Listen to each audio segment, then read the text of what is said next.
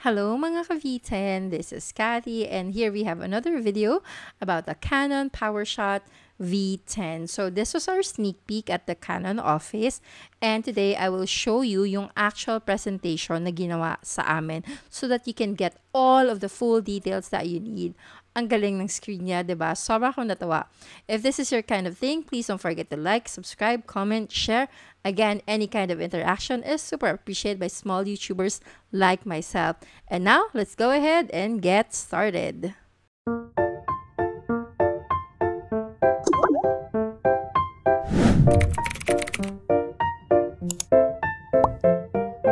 I'll be starting my presentation. So this is the Powershot V10. So like what I said, also in the invite, I don't know if you noticed, V10 also stands for vlog. So with that, para hello mga ka-V10. So ito yung ating for today's vlog. Video. So mga ka-V10, okay. So just a quick comparison. So I don't know if you see, there's a can of soda there.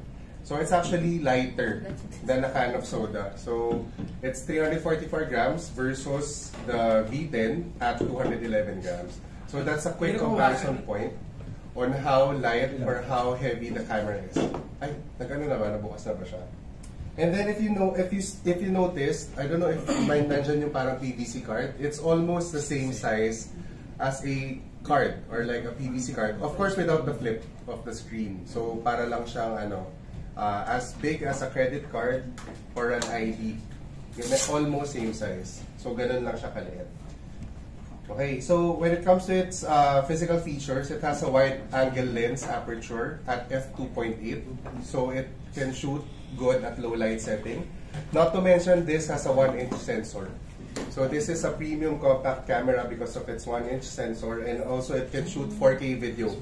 So with its 4K video recording at 30p, so you can shoot good quality videos and you can easily transfer it to your mobile phone. So of course, by default, if it has 4K 30p, meron na siyang 1080 60p. Ang weird naman kung 4K tapos 30p tapos biglang walang full HD ba? So yun. So it also has physical flip touch screen LCD. So if you don't want to use the buttons, meron siyang flip touchscreen. The reason why it's touchscreen is if you're using the camera with the screen on, yun na lang yung maging access mo. Yes, you don't need to flip the buttons at the back.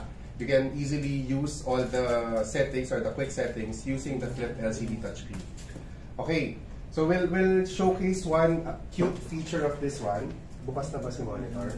So this is actually super live stream ready. So yung super nilagay lang namin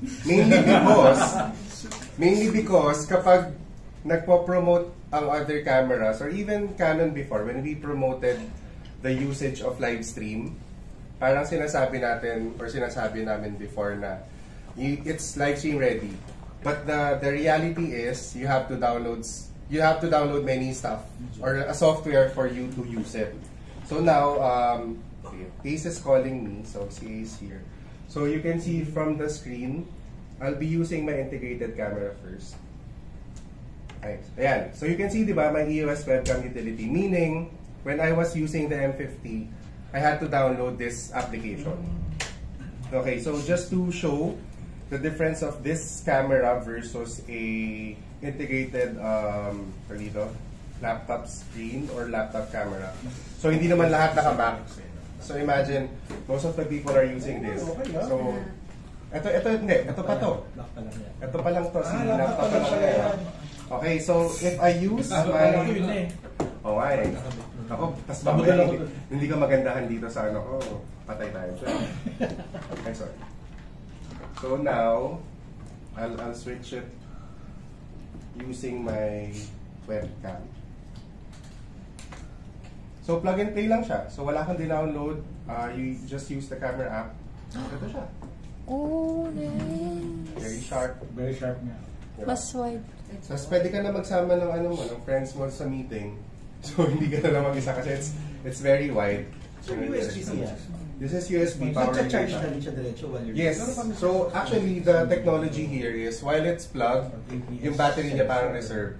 Okay. So, hindi na siya yung before na kailangan mo ng external battery or what have you. So, basta, ano siya, naka-plug siya USB-C to USB-C, it acts as a power already.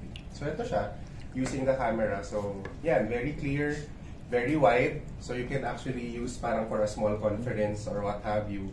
So, kunwari yan, kasama kayo sa meeting. So, everyone can see you. Diba? Ganun siya. Okay? So, I'll drop the call and then I'll go back to my presentation. So, yun yung ibig sabihin namin when it comes to the super live stream ready. So, by super, we just meant that everything is faster. Na hindi mo na kailangan mag-download or what have you na anything. Just plug and play, the camera would be detected by your laptop. Okay? So, it also has a stereo microphone. So, you can connect yung microphone using the jack, the 3.5mm jack. However, one of the cool feature of this camera, it has your stereo microphone, the X and Y mics. So I'll show you a phantom video on how it works.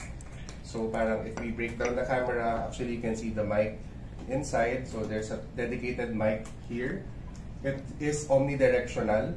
That's why ano siya, ganito yung position. So it's like a voice recorder.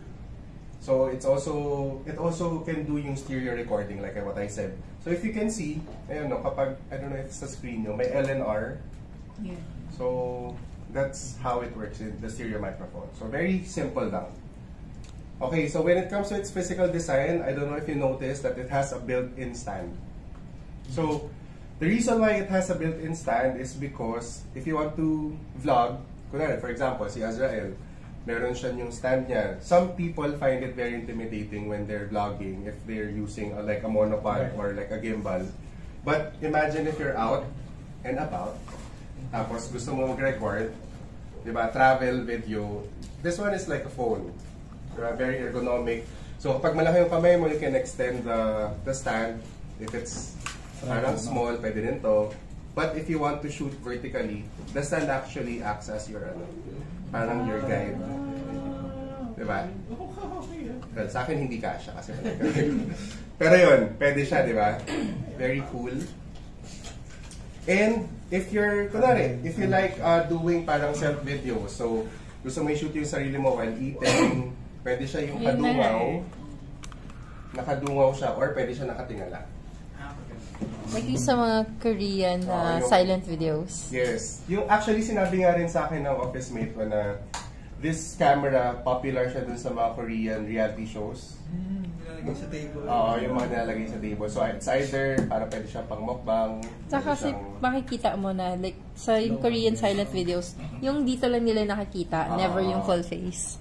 So yun, may pang mysterious effect. Okay? So syempre, we're not limiting the camera's capability. It also has a tripod screw. So if you have your own monopod of choice, you can use it. So it has the standard tripod screw mount. And also, if you open it, there's a micro SD card slot. Okay, so it comes in two colors. I don't know if you noticed, it comes in two-tone silver and black. My personal bias is the silver kasi it's something cute. For Andy, it's black. And then, just to sum it all up, if you notice at the back, it has an easy control setting. So it's very simple. Hindi siya parang SLR or mirrorless camera na very intimidating when you see it. Kasi actually, when you touch anything on the button, makikita mo naman kung anong kinokontrol mo agad. And not to mention, it's wireless connection capable. So actually, pwede ka mag-live stream using this without the wire. So that's something that this camera can do. And it also has Bluetooth and Wi-Fi. So you just need to download the Canon camera app para later if you shoot videos or photos, you can transfer it easily using your phone. Okay, so we go to the good part, probably the price. You're wondering how much this small beast would cost. So SRP, this is embargo. So ano lang, kayo lang ang may alam nito. Mura. So this is at 29,998. It comes with a free micro SD card, and since we're targeting the Gen Zs, we're introducing the Gen Z's choice of bag. So we have the straightforward BBL Kairos bag. So this is a sling bag. So it's very fit dun sa market natin. So Nice. So yun ang sweet spot price of the V10. Okay? So later actually I'm done with the presentation.